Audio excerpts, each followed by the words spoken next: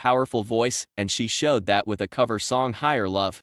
One thing is prominent about this 12-year-old girl: she has great potential ahead of her, and her voice is the best selling point for her.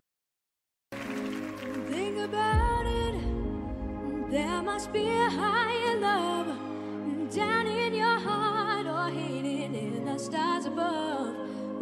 Meddie might have chosen a difficult song for her skill set, but she didn't disappoint. This young girl was chosen from the crowd. Focusing on the overall stage arrangement and her outfit, she was on point.